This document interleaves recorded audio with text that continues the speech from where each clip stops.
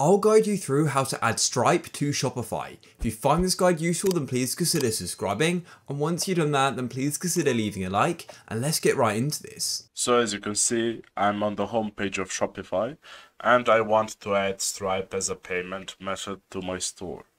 What I do is go to the left and scroll down until I find the settings section. I press and select it.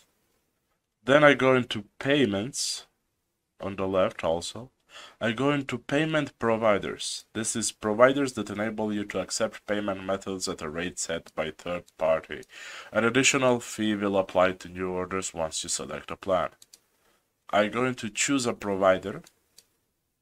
And as you can see here, I have different types of providers that I can add to my page. But I'm currently trying to show you how to add Stripe. So in the filter third-party payment providers or the search bar, I will just write Stripe.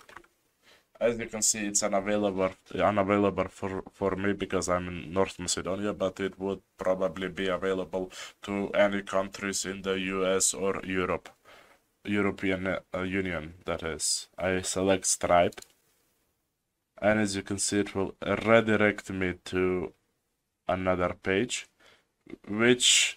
in which page you need to add your email. For example, let's add an email. Then I will need to add a password. Then I can press continue, and it might take a bit. Let's give it some time.